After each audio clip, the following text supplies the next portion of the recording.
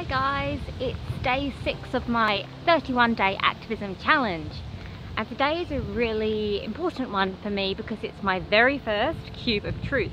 But I really admire the activists who do this on a regular basis, and my main New Year's resolution this year is to regularly take part in street activism. I do lots of other kinds of activism, yet for some reason this kind of outreach does make me a bit nervous. But you know, you've got to think of what the animals are going through and push through that discomfort and have those conversations so that people can learn the truth about what's going on.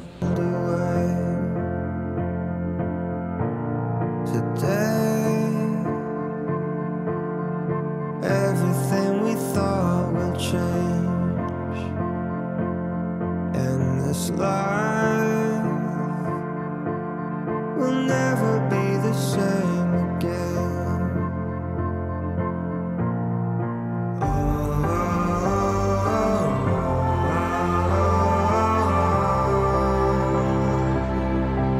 Just let go.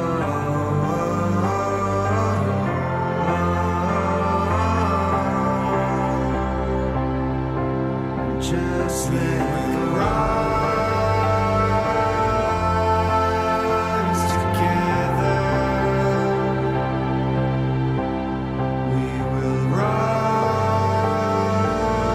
So I'm back home almost, and day 6 of my activism is complete.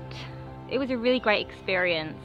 I started off in the Cube holding a TV, and I could really see the people's reactions. I saw some people who definitely had tears in their eyes seeing the footage, and it was obviously a shock to them. I was also able to watch other people outreach who have done this a lot more than I have. I didn't feel that everyone I spoke to was going to go vegan. I had one person who was definitely going to sign up to Challenge 22. The others, I feel that they'll probably do some more research, but I'll probably work more on my outreach over time. I definitely want to go back on Thursday, which is the next one. And I was so inspired by the activists that have been doing it a long time. They're amazing and they're so dedicated. So, and remember, if you've got any ideas for other activism I can do on this 31-day challenge, please leave a comment. I need some ideas soon.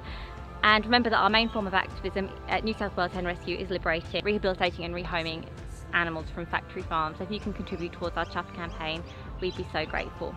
Thanks so much. I'll see you tomorrow.